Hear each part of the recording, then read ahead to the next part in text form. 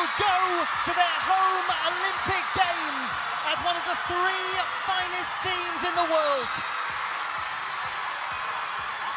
They are guaranteed a medal.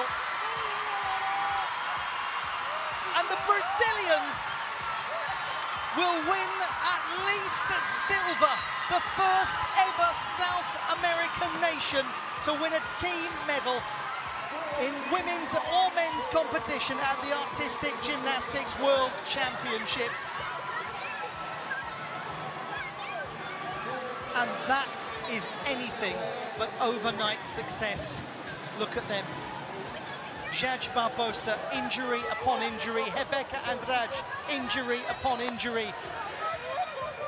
Flavia Saraiva, Lohane Oliveira, Julia Suarez, Caroline Pedro, continental history makers. As we look at the French as well, who for the